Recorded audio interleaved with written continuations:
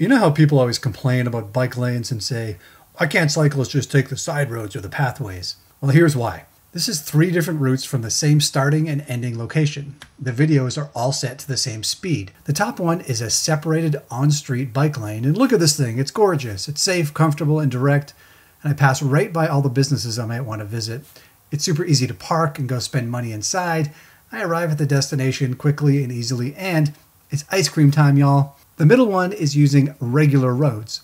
I avoid the busy street because it's dangerous, but this takes me a farther distance and I don't get a chance to pass by all those other businesses that I might want to stop at. The bottom one is multi-use pathways, which take me through a gorgeous park, which is nice if I was out for a recreational ride, but I'm trying to get somewhere here, and this route takes me very far out of the way, and I got to end up taking the roads back there anyway, and it's almost twice as long.